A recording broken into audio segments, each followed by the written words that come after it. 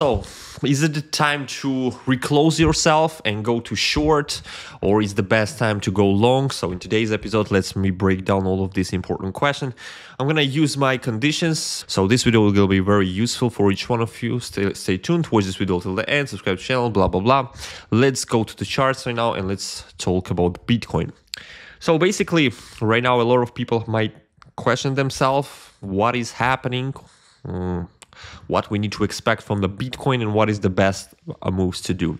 So to be much more specific, let me straightly go to the conditions, what we are seeing from the bottom, from the local scenario to the global scenario, right? So basically locally we are seeing something such kind of, and this scenario didn't go wrong. We have some kind of impulse after we have correction, and we are expecting this major impulse. We can say even not this impulse, we can say like towards that one, right? Some kind of higher range of this channel at least, and then we can talk about something more higher. So there's like two kind of scenario, but at least we need to retest the high range of this channel. So we didn't go to that high. We can put this line like this, right? But it's pretty ugly. So from technical perspective, still we didn't retest the higher range, and the minimum levels didn't work out. But most of you know that I already closed my long positions over there, right? Because trading is something what you always need to keep in mind, because especially when you're trading the Bitcoin is very manipulative and you need to expect basically everything from the market. So this is why I closed some position, half a position, and another position I'm going to close it as we will go higher. I'm not even going to close it at here. So basically my stop loss at the entry point, where in my Telegram channel I shared all my stop losses, take profits, everything. The link in the description below. Join, don't forget. Basically it's all for free.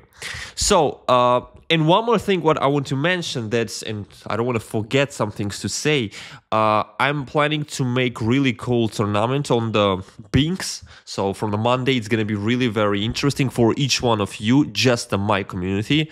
There's the rewards will be distributed in our community. So this is pretty not a big community, you know, and most likely most of you can get the reward. So this is why join our Telegram channel. I will announce all the requirements to join our tournament on the Binks.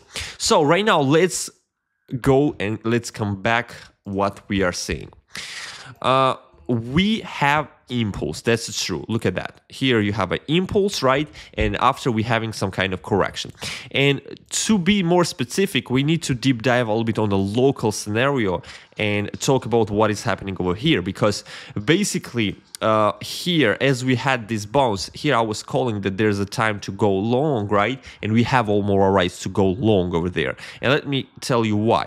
If you take a Fibonacci put on the beginning and the end of this impulse like this, right, we have a correction from 0.3 to 0.6 like this, right? So this is the zone of high attention, I would say.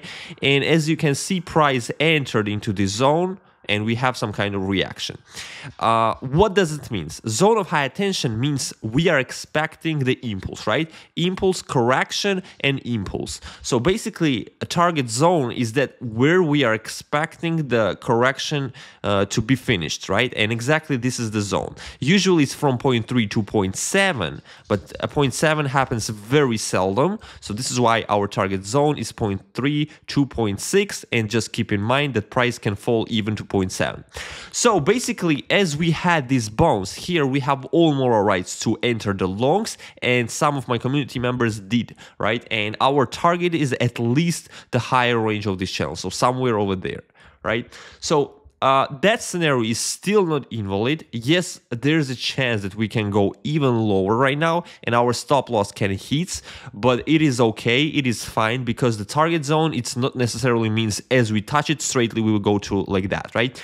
We can trade here several times, right? We do something such kind of, and after go higher, or maybe straightly from here we will go to the higher range, right? So that no one knows, right? Currently, what we're seeing that this is actually looks like beautiful impulse, right? So we have all moral rights to treat that they're gonna be the continuation, and at least we're gonna touch the higher range, right?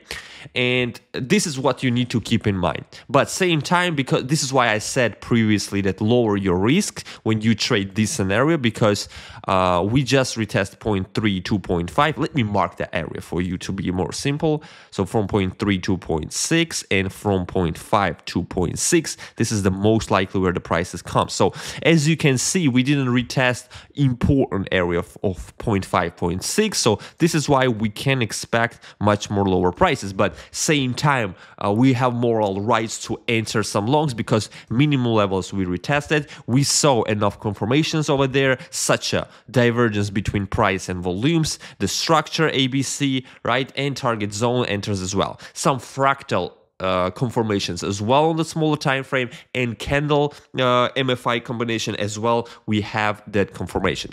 So for most of you, I know that right now I'm telling you some conditions which one might be completely not understandable for you, but some of them I'm teaching you for free completely in my YouTube channel, so you can enter in our description below. You can see there's analysis, educational videos, and several really useful tools which you can use in your trading. So basically, here we saw enough confirmation. So this is why I called it here gonna be some bounce.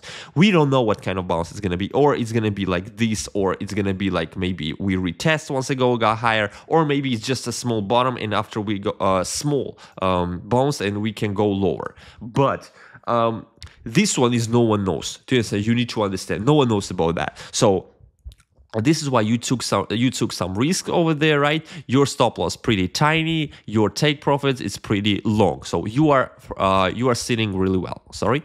So currently, I cannot tell you, and no one knows what is going to happen over here. But on a smaller time frame, what we are seeing actually impulsive, beautiful reaction. You can see over here that the price increases, right?